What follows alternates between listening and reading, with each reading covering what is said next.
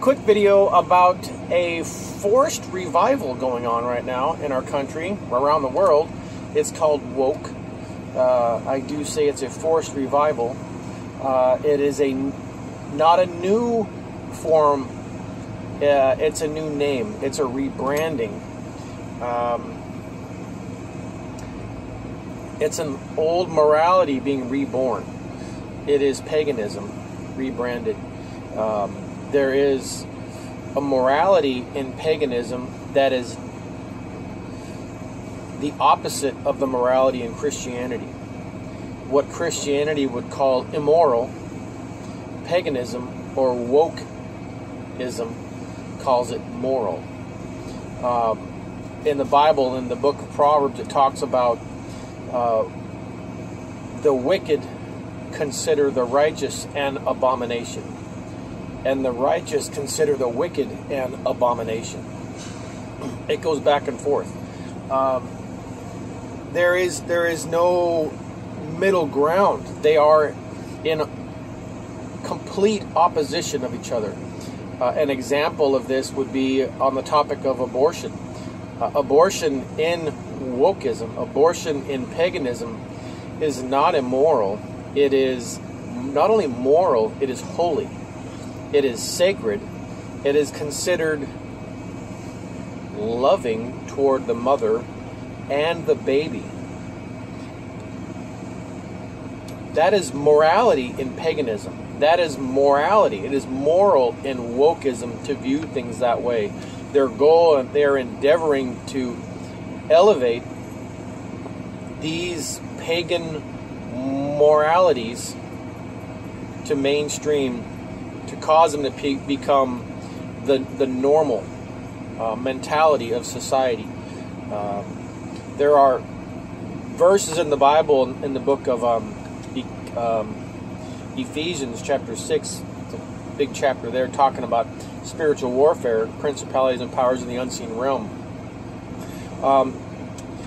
These are the persons without bodies who are endeavoring to abolish the image of God on earth.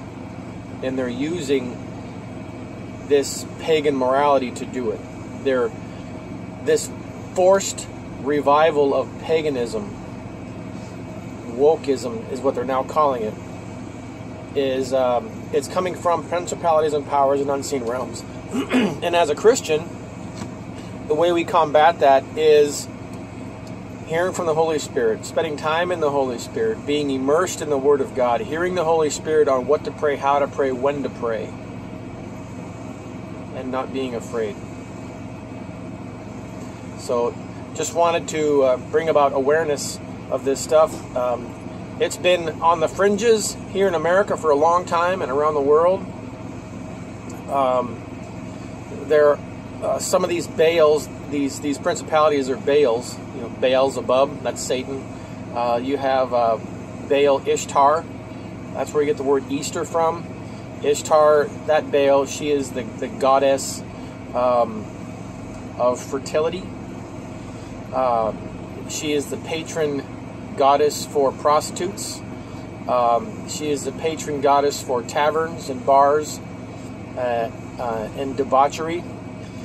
There are Mesopotamian tablets that are in museums that, when translated into English,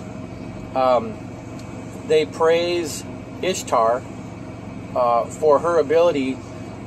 It says, "Oh, Ishtar, you have the ability to turn a man into a woman and to turn a woman into a man." Let that sink in. And they have carvings and inscriptions along these plates that show people dancing with scalpels in their hands.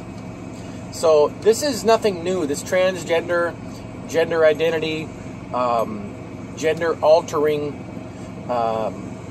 movement is nothing new. This is coming from ancient fallen angels that are trying to abolish the image of God on earth. Genesis says that God made man male and female. In his image he made them, male and female. God is the creator. He laid that guideline down. Anything he lays down, Satan wants to pervert and turn upside down. So, I pray that we would all be in step with the Holy Spirit and not be afraid. Love these people. You don't need to go out and do them harm. They need our prayers. They need our love. They need the love of God. And we are God's hands and feet and His mouthpiece. And what is most important is us being obedient, saying and doing and being where God wants us to be, and loving these people the way He would have us to, and if possible snatching them from the flames. And then also in intercession, crying out to God for His kingdom to come on earth as it is in heaven. Amen? Hallelujah.